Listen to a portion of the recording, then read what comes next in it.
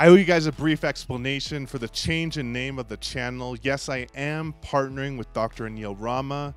Legally, we're completely separate entities, but I really like Dr. Anil Rama. I think he's doing the best job of providing patients with a comprehensive understanding or profile of their sleep disordered breathing. So it was an honor to partner with him. I'm also starting my master's in sleep medicine at the University of Oxford. So there's going to be some major changes coming to the channel, including, which I hope excites some of you, uploading more than this loose 1 time per month upload schedule that I'm currently on. Yeah, that's basically it. Let's get on to the content of the video because I have to start making the content for you guys in the next video. I hope you guys enjoy.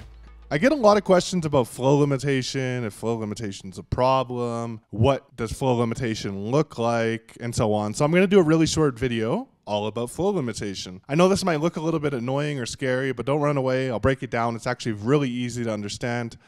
So I'm going to start in the top right here with this picture. What this is, in the top panel, is pressure. So obviously the higher the pressure. You can see pressure is around 12 and let's say a half. And then right here, where the arrow is, pressure goes down, right? And stays down. So what happens to the breath? Well, the breath is fully rounded, fully rounded, fully rounded, fully rounded. And then right here, where the pressure goes down, we can see that the breath is no longer fully rounded. It's kind of flat. Flow limitation develops, and some more develops, and so on. And you can see all of these breaths afterwards, after the reduction in pressure, have flow limitation. They're flatter. Now, also very interesting, in this bottom panel is negative pressure. This is negative pressure in the airway. The more negative the pressure in the airway, the more susceptible it's going to be to collapse, right? So what happens when the pressure goes down? Well, we can see that, so just to contextualize things, the lower this is, the more the negative pressure, right? So when the pressure goes down, we can see that there's more negative pressure. More negative pressure. And then we can see it goes even more and more negative alongside the flow limitation. So just to summarize, theoretically, reduction in pressure results in development of flow limitation. Development of flow limitation theoretically translates to increased negative pressure in the airway.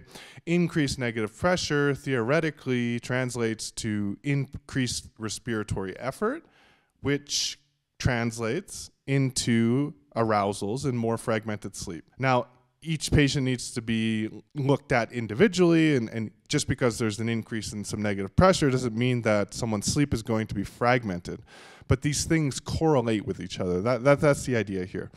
So on the left side, this is a study with normal people, so control, male patients with sleep apnea, and female patients with sleep apnea. And the researchers basically categorized or classified 7 different types of breaths. So you can see class 1, this is normal. This is a normal breath. It's well-rounded, and we can see that the controls, or the people who didn't have sleep apnea, this is the most common breath for them. Down here in the table, the researchers provide an interpretation for what they believe the class of breath represents. Now, of course, they append to this that, we can't say this with any amount of certainty. We're just speculating, but this is sort of a rough idea of what's going on.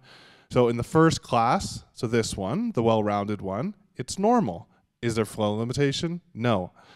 Class 2, which looks like this. You have a peak and then kind of a plateau and then a second peak. They describe it as 2 peaks during inspiration. And their interpretation is that the upper airway reopening after it initially collapses. Is there flow limitation?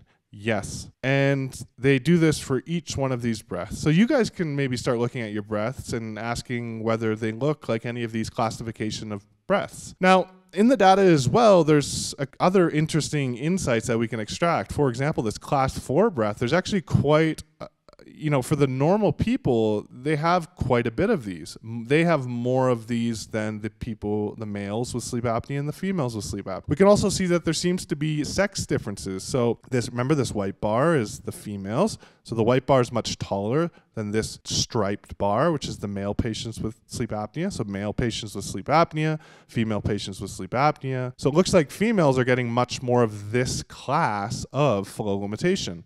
The same can be said for class 6 over here. It seems to be predominantly in females, or more so in females. One other thing I wanted to bring to your attention, which I think ties in nicely with this video, is this other freeware that exists out there called the Glasgow Index. I'll leave the links and so on in the description for everyone to access this. You can read all this to explain what it does. But basically what it does is it identifies and characterizes breaths that are pathological or abnormal. That is, breaths which are not well-rounded. And it gives an interpretation to them, and then it tallies them and identifies them throughout the night when you upload your data. Just open it down here, and then you have to choose a file. So this is the file type, brp.edf, so you got to make sure to open that type of file.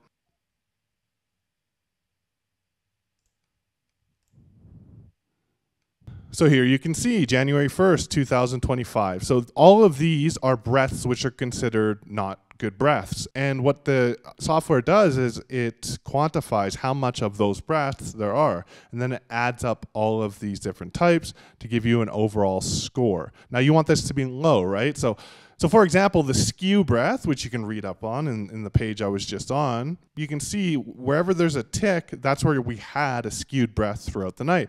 And you can click anywhere on here to see exactly what that looks like. So as you can see here on the x-axis, we have time, so 2:34 a.m. And the red contour is considered the idealized breath. And the blue one is your breath. And you can see that this breath is slightly skewed to the right, which is why it got a skew label and is included in the skew column up here. One thing that I feel is going to be quite interesting, and I invite all you guys to share whatever insights you guys can extract from your own data, is how this variable amplitude value changes with the application of adjunct loop gain therapies, which are discussed in, of course, the Dr. Robert Thomas interviews that I've done in the past. I would be interested to see if adding certain adjunct therapies for loop gain will reduce this variable amplitude value, all other things constant. So yeah, there you go. There's another little tool that you can use to play around with to understand the granular details of your data, to see how much pathological breathing you might have. I have to, of course, disclaim that this is not medical advice. This software is not validated.